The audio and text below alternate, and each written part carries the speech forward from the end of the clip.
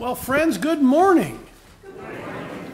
Welcome to worship here at Christ Covenant Church, whether you are worshiping here in our beautiful sanctuary or watching the video later on today or during the week. We're glad that you've taken the time to come and join us in worship as we continue on the way to Bethlehem. That's the title of our sermon series here during Advent, On the Way to Bethlehem.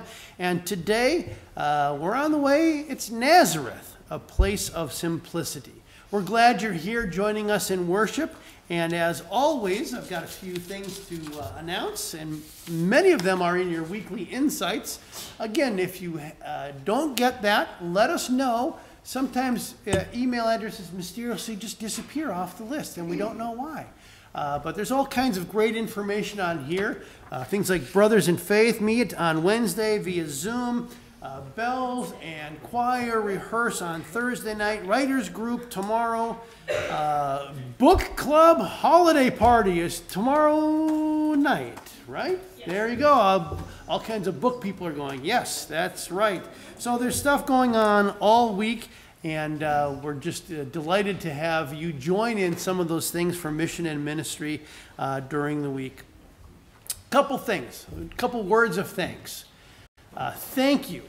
Thank you to so many of you that worked behind the scenes and worked in front of the scenes for the Philadelphia Handbell Ensemble concert, which was last Sunday afternoon. Really great attendance. A number of you invited friends and neighbors and relatives. That was wonderful. And now let's keep up that inviting momentum, right? And invite them to worship, maybe invite them to Christmas Eve to join us for that. Really great event. And we had another great event just 2 nights ago on Friday night, our kids' Christmas camp. Meredith took the lead on that, and a lot of you volunteered in all kinds of different ways. 35, 38 kids or something like that were here and heard a clear presentation about why this time of the year is special. It's not because you can go eat a Christmas cookie, or it's not because, you know, this or that. The real reason is because God sent his son Jesus into the world, and that's why we have peace and hope, and we're going to find out joy today as well. So that was really great. Today we're going to have an opportunity to spread joy to some of our shut-ins. If you're up for it, at about 12:45, we're going to leave and do caroling for some of our shut-ins. We'd invite you to join us. We're going to be taking the van, and maybe some people are driving on their own as well. But if you grab a lunch, hang out in Fellowship Hall until then, and about 12:45 or so, we're going to be heading out to bring some joy, hopefully, to our shut-ins. 3 other notes from me. Don't forget our community breakfast is coming up the last Saturday of the month. That's the Saturday after Christmas. Some people are going to be away, and so we would love it if you could help volunteer and serve our community in that way. Leslie and Roland welcome their 7th great-grandchild this week, so that's awesome. And then out on the table where the little Christmas tree was for the angel tree gifts, there's some like trays or bowls. You know, we've had some things where you've brought cookies and treats and stuff. There are some things there. Maybe it's yours, and that would be great if you could pick that up. I think that's it for me for right now, but welcome once again to worship at Christ Covenant Church on this 3rd Sunday of Advent, December 15th, 2024. Let us now continue in worship.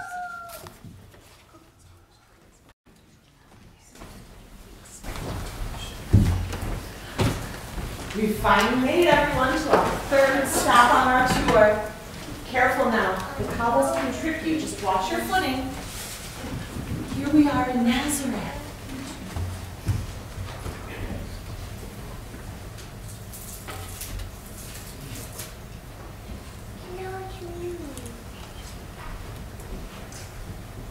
We move north to the tiny village of Nazareth. Although not so tiny anymore, in those days, Nazareth was a place where everyone knows your name, since it could only support a limited amount of people from one small well of water. Mary is visited by the angel Gabriel here in Nazareth with news that she would bear a son.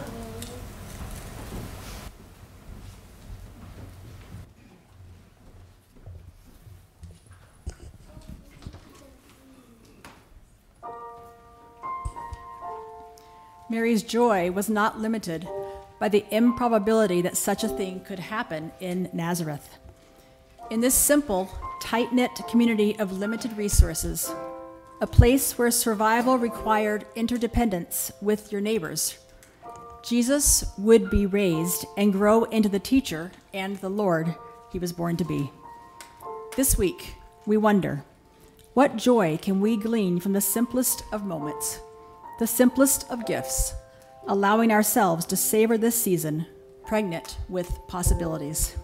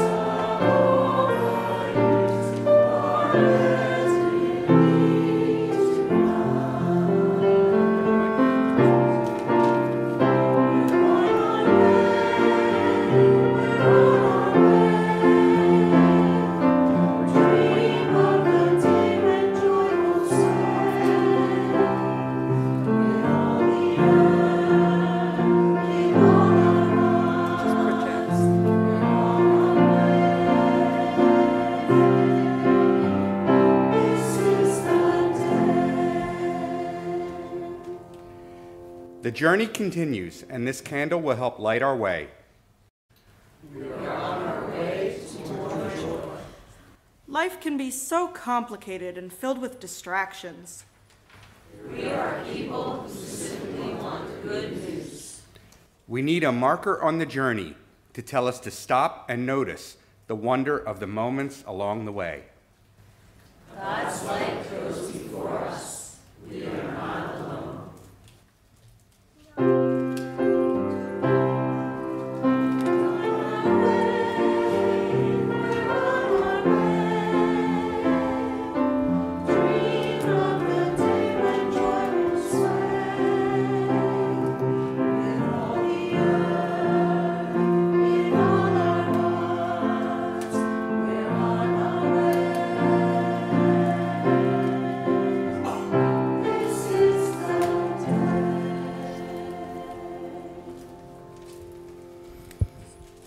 Please join me in prayer, and partway through the prayer, I'm going to have us pause and just pray silently for a little pause. Let us pray. Holy and living God, we pray for the refocusing of our lives on what really matters. Too often, we allow the complexity of modern life to take over, and we fail to sense your presence in our everyday lives. Call us to a simplified joy. Call us to simply pause in the midst of our scheduled mania and breathe in the possibility that you are asking for our attention. We take a pause now, God.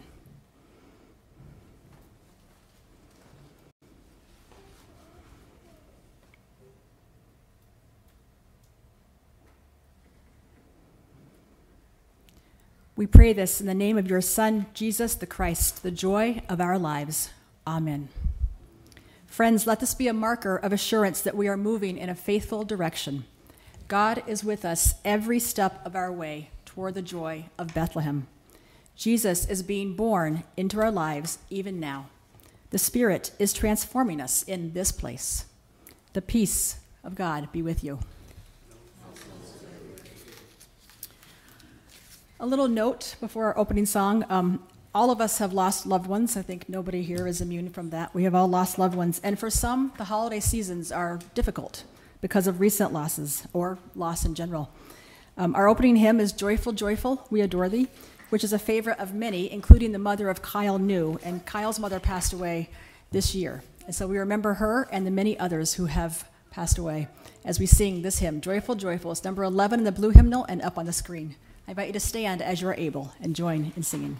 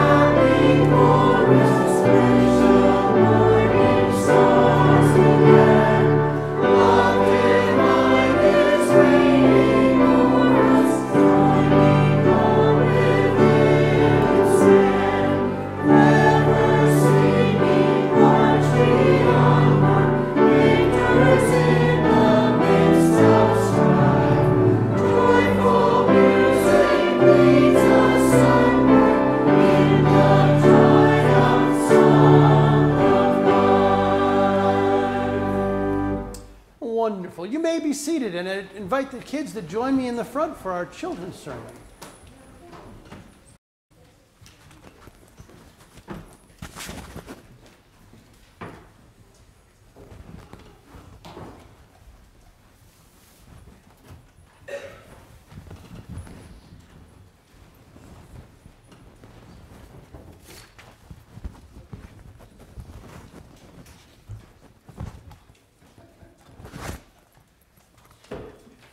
Here's some laughter. That's good. Well, once again, pretend I am a what? Pretend I am a donkey. That's right. Well, so have some of you been here the last few weeks when this donkey has been here as well? How many of you have been here during those times? Any of you? All right. And how many of you have been here as well to see this donkey? Well, good. I'm so glad. Today, we just sang a song, right? Do any of you remember the first two words in the song that we just sang? Do any of you remember that? Blank, full, blank, full. Do any of you? You forget? You forget full, you forget. No, that's not it. The word was joy. J-O-Y, joy. And look right up here we've got joy there as well. You know, I'm a donkey, and I hear things very well. You remember that game we've talked about, I Spy with My Little Eye? Do any of you remember the game that I played? Yes. I hear with my big ear. That's right. I hear with my big ear. And you know why donkeys can hear so well with their big ear? You know, another animal that kind of looks like a donkey is a horse, right? They kind of look a little bit alike, right? But the donkey has a bigger ear than a horse. How much bigger do you think the donkey's ear is than the horse's ear? Anybody want to guess? Ella is showing the size-wise, and that's right. I think that's about right. The donkey's ear is twice as big as a horse's ear, and so that's why donkeys, I think, can hear so well. Well, one thing that this donkey heard was a conversation between two people. And do you remember, or who do you think those two people were that this donkey heard this conversation from? Anybody want to guess? Yes. Mary and Joseph, you're right. Mary and Joseph, because they were in a town called, anybody can read that bottom sign there? Ella, can you read it? Nazareth, that's right. They were in Nazareth, and they were going to go to Bethlehem. And what was the donkey going to do in all of this? Yes? That's right. Mary was going to ride on the donkey because it was 65 miles from Nazareth to Bethlehem where they had to go. And remember what was going to happen to Mary pretty soon? She was going to have a baby. And this donkey might have thought, I have to carry that pregnant woman 65 miles? What a bummer that's going to be. That's going to be hard work. But you know what? This donkey wasn't sad about it, wasn't scared to do it, wasn't like, oh, how can I get out of this? Not at all. The donkey, me, I was filled with joy. I was filled with happiness down to my core of my being. And this is why I was happy. Because I heard Mary and Joseph talking, and Mary told Joseph this. An angel had talked to Mary and told her this, and then Mary, I think, told Joseph. That's how I heard it. The Bible says that an angel told Mary that she would bear a son, that she would have a son. And you will name him Jesus. He will be great and will be called the Son of the Most High. And the Lord God will give to him the throne of his ancestor David. He will reign over the house of Jacob forever. And of his kingdom there will be no end. So even I, the donkey, understood when I heard them talking that this baby she was going to have was going to be Jesus, the Savior of the world. And that's why, even though I knew I was going to carry her 65 miles, I wasn't sad, but I was happy and filled with joy because of this good news that was for Mary and for Joseph and for each and every one of us, that Jesus is our Savior. And so I want you guys to remember that I heard that with my big ear, and you guys can hear it with your little ears, and you all can hear it with your little ears. And you know what? This is where the donkey isn't sure if he should say it. You can hear it with your little ears, and you know what? You can tell other people this good news with your big mouths. So there we go. I said it. There we go. The donkey said it. There we go. So I want you guys to remember that, and let's pray. God, thank you that we can tell other people this good news about Jesus, that we can be filled with joy that Jesus came into the world and he is the Savior. Thank you for that good news and that joy. And we thank you for each of these great kids that are here as well, the parents and grandparents and aunts and uncles that bring them here to find out about your great love for them. We give you thanks for them and for the good news that Jesus has come into the world. And we thank you for that. We pray in Jesus' name. Amen. All right, now, some of you I know might go back to your seats. Some of you might go up to the quiet zone. And some of you might be sticking around here for a little bit. Great to have you here, and we'll see you later.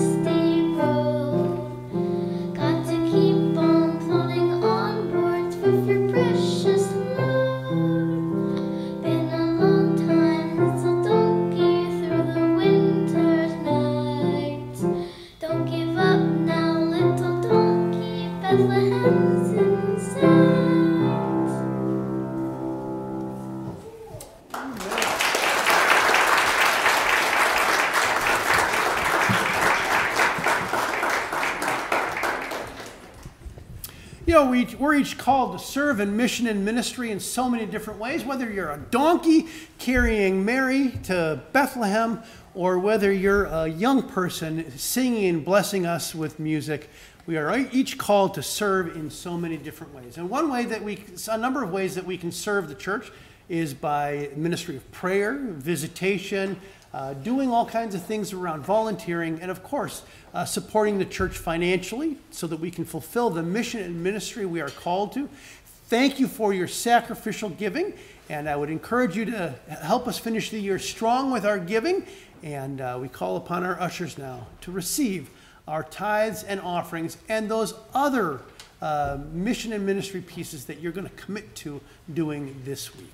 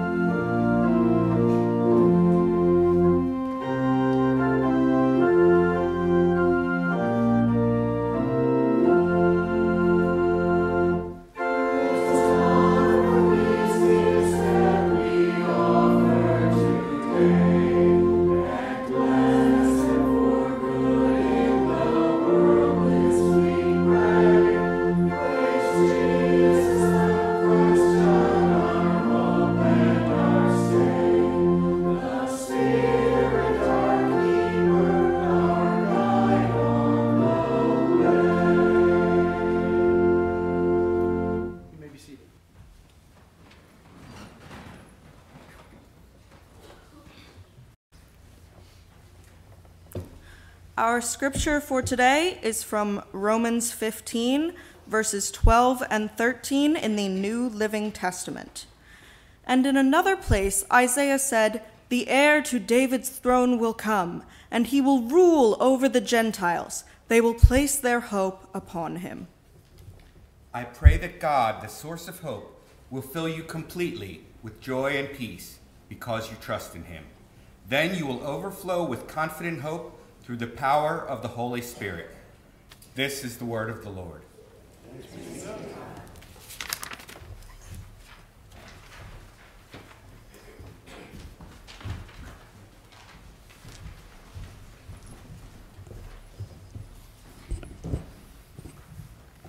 It's always a joy to come to the Lord in prayer, and so let us do that as one body united in prayer. God, we are thankful for today. We're on the road, Nazareth, and we have hope, peace, and joy today.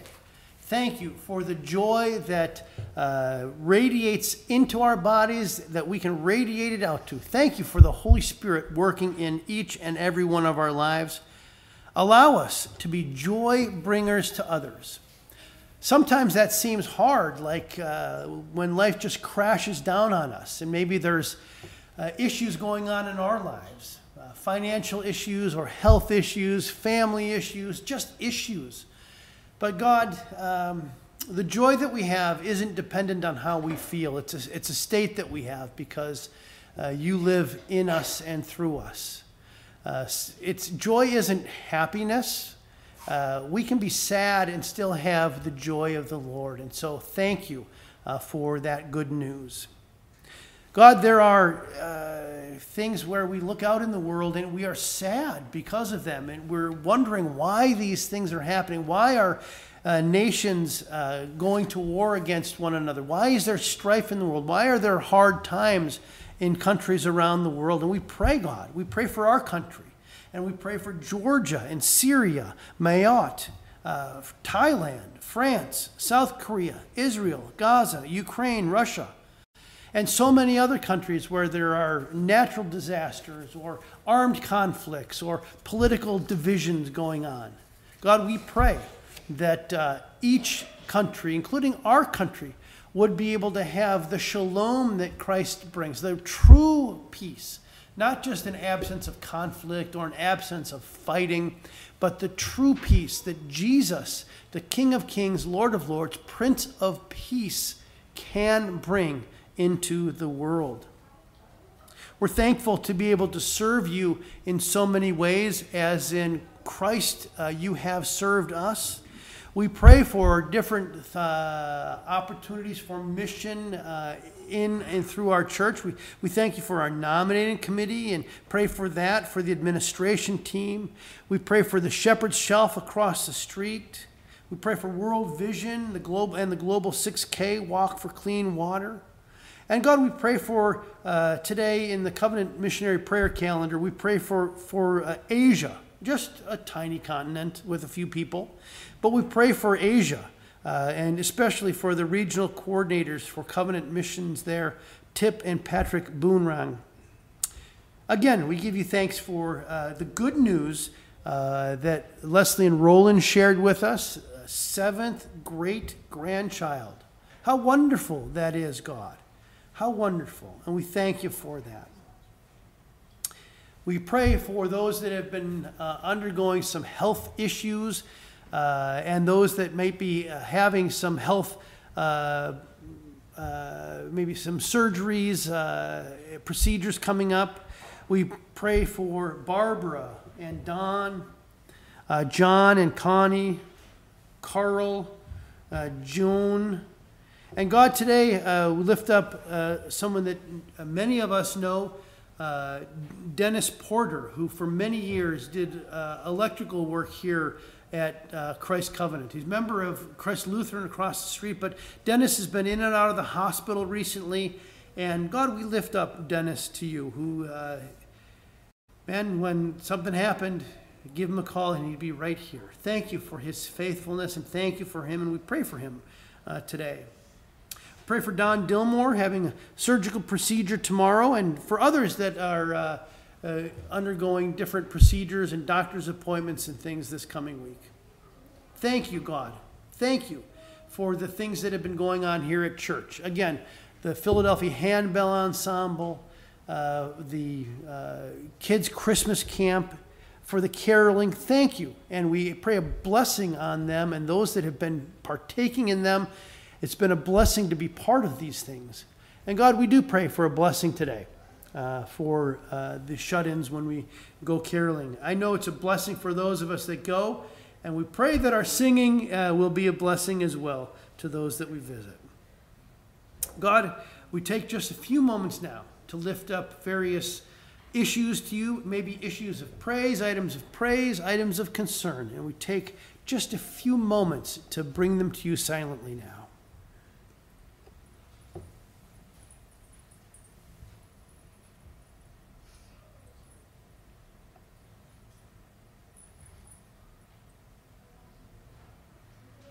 We pray all of these things through the power of the Holy Spirit. We pray them in Jesus' name, and Jesus, who taught us to pray, saying, Our Father, who art in heaven, hallowed be thy name. Thy kingdom come, thy will be done, on earth as it is in heaven. Give us this day our daily bread, and forgive us our debts, as we forgive our debtors. And lead us not into temptation, but deliver us from evil. For thine is the kingdom, and the power, and the glory forever. Amen.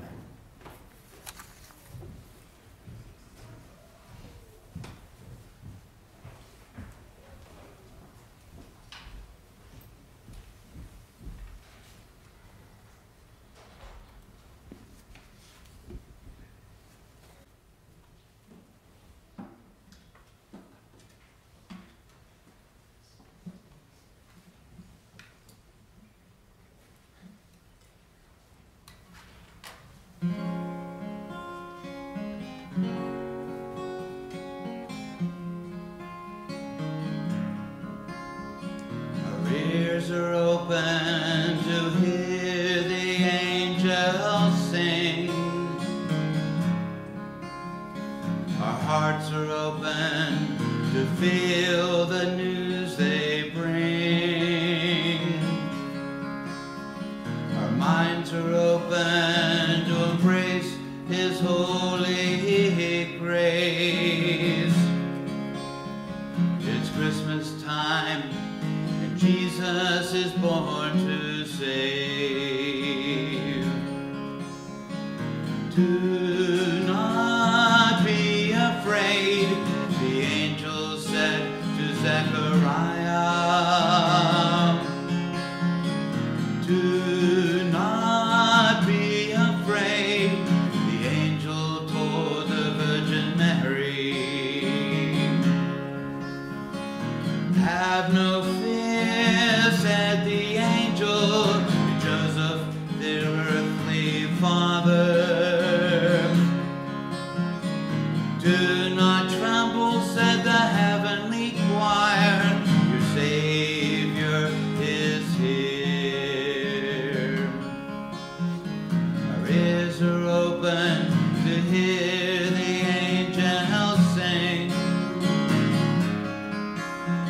Our hearts are open to feel the news they bring. Our minds are open to embrace His holy grace. It's Christmas time, and Jesus is born to save. Messiah, born in a manger, the Son of Man for all to see. Born for all to receive God's joy and peace. For us a Savior to remove all our sin forgiven.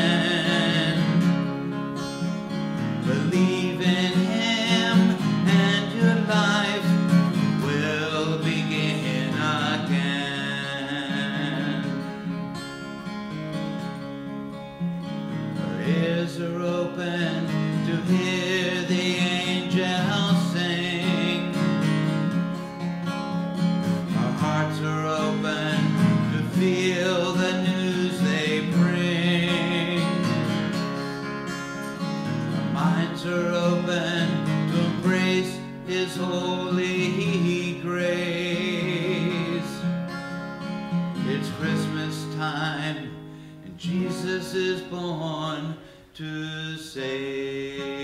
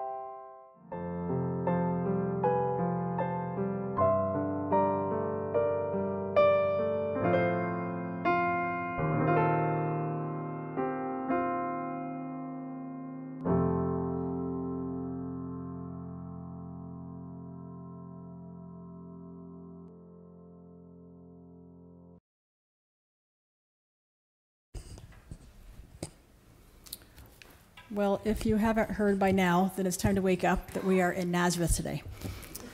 On our way to Bethlehem, today is the third week of our series, and we stopped in Rome the first week, Jerusalem last week, and today is Nazareth.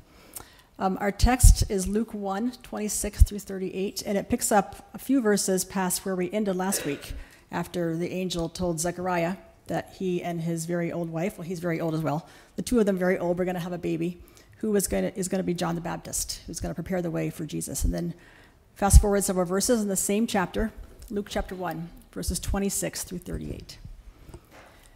In the 6th month of Elizabeth's pregnancy, God sent the angel Gabriel to Nazareth, a village in Galilee, to a virgin named Mary. She was engaged to be married to a man named Joseph, a descendant of King David. Gabriel appeared to her and said, "Greetings, favored woman, the Lord is with you." Confused and disturbed, Mary tried to think what the angel could mean. "Don't be afraid, Mary," the angel told her, "for you have found favor with God. You will conceive and give birth to a son, and you will name him Jesus. He will be very great and will be called the Son of the Most High. The Lord God will give him the throne of his ancestor David, and he will reign over Israel forever. His kingdom will never end." Mary asked the angel, "But how can this happen? I am a virgin." The angel replied, "The Holy Spirit will come upon you, and the power of the Most High will overshadow you. So the baby to be born will be holy, and he will be called the Son of God. What's more, your relative Elizabeth has become pregnant in her old age. People used to say she was barren, but she has conceived a son and is now in her 6th month. For the word of God will never fail." Mary responded, "I am the Lord's servant. May everything you have said about me come true." And then the angel left her. This is the word of the Lord.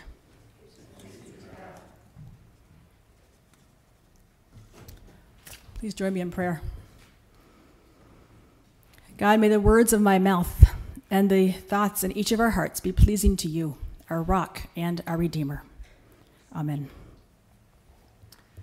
So, true confessions.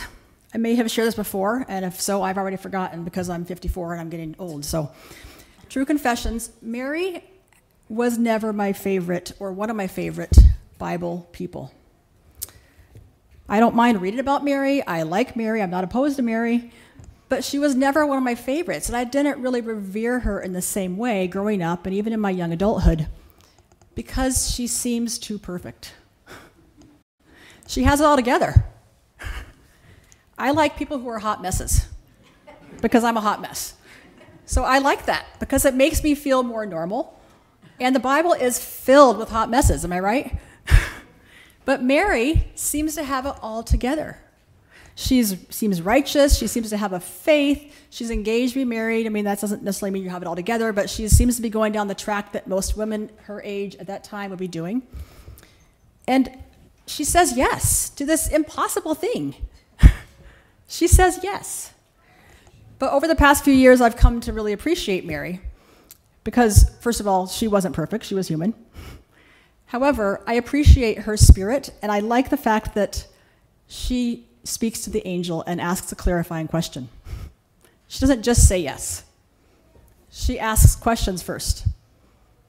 And she was perplexed, it said. The passage says she was perplexed and concerned, and she was trying to ponder these things in her heart. One of the versions that we grew up with probably says Mary pondered all these things in her heart. So I've come to appreciate Mary, but I still, if I were in charge of picking the mother of the Messiah of the world, I don't think I would pick Mary. She's a teenager. I mean, no offense, teenagers, but what do they know about parenting?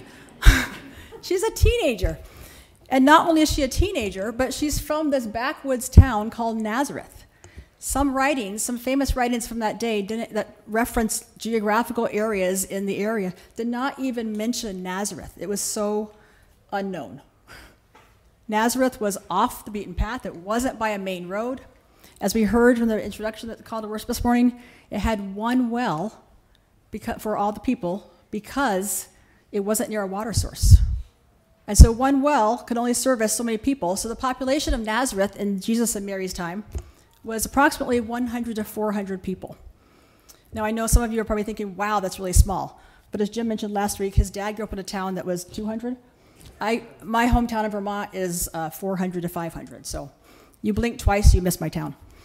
But Nazareth, 100 to 400 people.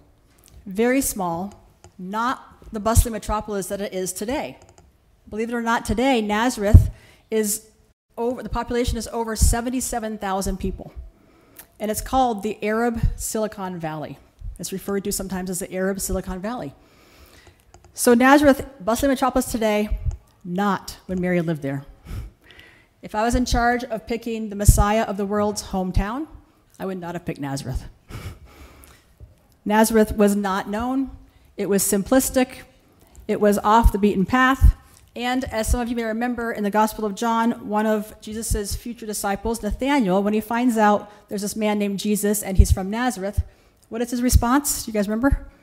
Can anything good come from Nazareth? The answer is yes, but they didn't know that yet. So if I were choosing the hometown or the person to bring the Messiah into the world, I probably would not have gone with Nazareth and Mary.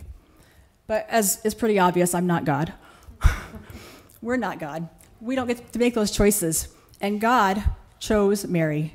God chose the backwater town of Nazareth with one well, servicing a community that could only resource from that one well. Mary was clearly concerned. The text tells us so. But one of the things I love about this passage and this interaction between the angel Gabriel and Mary is that Gabriel not only gives her the baby details, like you're going to have a baby, by the way, and this is what's going to happen, and he's going to be from the line of David, yada, yada, yada.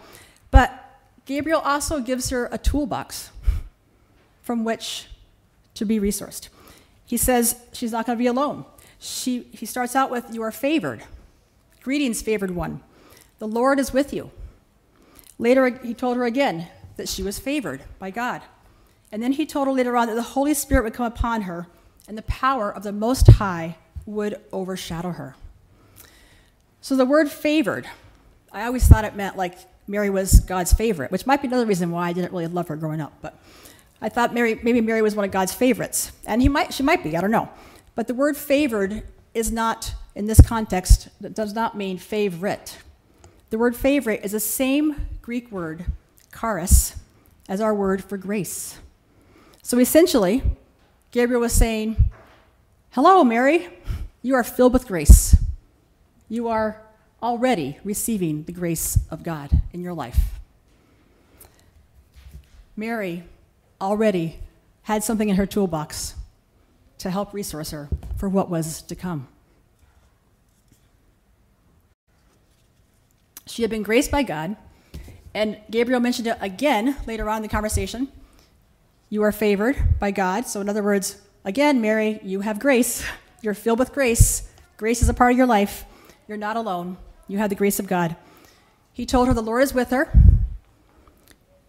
And I like to believe that this knowledge, that Gabriel gave her these little details, that this knowledge would have helped her say yes to God. That it wasn't just that she was so righteous and so faithful and so perfect that she just said yes after asking her clarifying question. How is this possible? I'd like to believe that these details also helped Mary say yes to God, because these details would have helped Mary realize, I'm not alone. This situation might be impossible. The situation is crazy. I'm perplexed, I'm confused, I have no idea what's going to happen. We have the advantage of history, right? We know what happened. We know how her life would be turned upside down. We know the tragedy, the trauma, the sorrow, and the joys and celebrations that Mary would experience in her life with her son Jesus. But she didn't know all that at the time. What she did know was that God was with her, that the power of the Most High would overshadow her. And that term for overshadow, I'm going a little bit deep on the word language here, I realize that today. But the term for overshadow is the same term that's used to reference when the Israelites were wandering the desert forever and ever, and the cloud, the presence of God overshadowed them. So to overshadow in this context does not mean, oh, it's a bad cloudy day, it's bad things are going to happen. To overshadow meant God's presence was going along with Mary.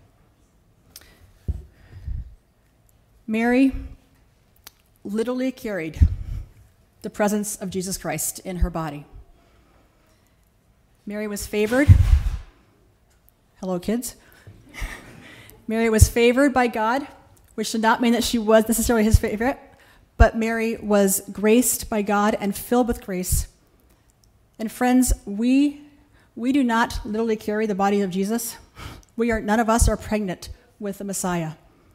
But as followers of Christ, we are challenged to carry the presence of Jesus everywhere we go. God is with us. We also are favored. We already, if we have received Christ as Savior of our lives, we already have God's grace in us, within us, in spite of us, in spite of all of our messiness. We might be hot messes, but the grace of God is with us. And the power of the Most High is going to be walking alongside of us, overshadowing us. And we are to carry and bring that presence to those around us. This is cause for joy, friends. This may come as a surprise to those of you who know me really well, but I'm not naturally joyful. I'm more of an Eeyore type. Woe is me, life is hard. Yeah, I get there. I can reflect and I can see where things worked out well, or even if they didn't, I can say, yeah, but you know what, I grew. Okay, that stunk, but I grew. I can get there. But initially, I'm not the most joyful. I tend to vent and complain and talk about what might go wrong, and I anticipate every situation possible. That's necessary sometimes. We need people like me sometimes, but we don't need me all the time like that, in that frame of mind. Because at times, what I need to do is to recognize that in the moment, whatever circumstance, whatever's happening or has happened or whatever I'm anticipating might happen, God is present. God's grace is within me. God's grace goes with me, overshadows me, and I am to carry that and bring that grace and love to others as well. This season of our lives and our country and our world is challenging. There's a lot of war. There's a lot of bad news. In our own nation, we have a lot of division. 1 month out from the election, half of us may be celebrating, half of us may be grieving, some might be in between. But the reality is that we are a nation, a community, a world in need of the love and grace and joy of Jesus Christ. It starts with us. It's not going to start with politicians, but it does need to start with us. So how can we embody the grace of Jesus in our conversations, in how we treat others online and in person, in how we speak, and how we pray, and how we treat the underprivileged and those who are victims of injustice? How can we embody the grace and presence of Christ in this challenging, complex world. Mary literally carried Jesus in her body. She literally carried him, and because of that, we have the incarnation, and our lives were transformed, and the world was transformed. We're not those individuals, but we can help others come to recognize the grace and love of Jesus in their lives today and every day. Friends, a favorite professor of ours, Fred Holmgren from seminary, had a phrase that we've said to you many times, I'm sure. Life is mostly complicated. Amen, Fred. It is. Life is mostly complicated. But one thing is for sure, regardless of the complexities of your situation or this world or this community, regardless of all that, God is present and wants to bring you joy and grace and life everlasting. Amen. Our closing hymn this morning is number 138 in the blue hymnal, and it will be up on the screen as well. It's People Look East. Please stand and join in singing as you are able.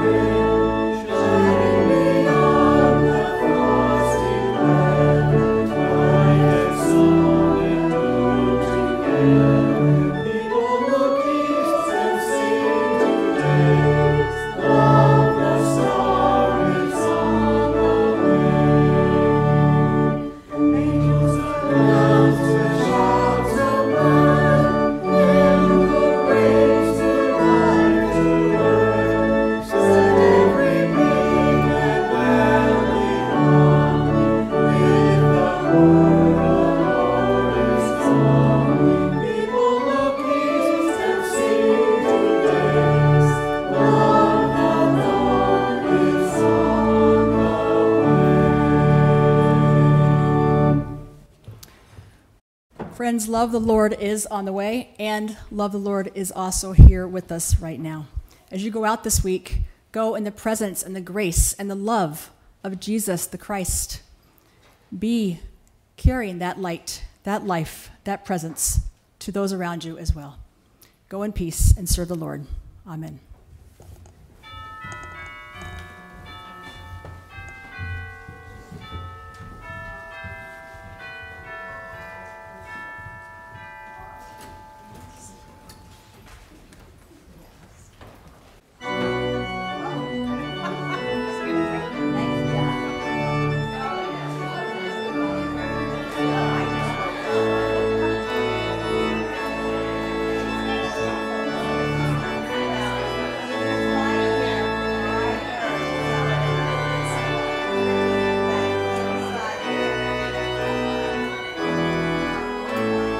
Thank you.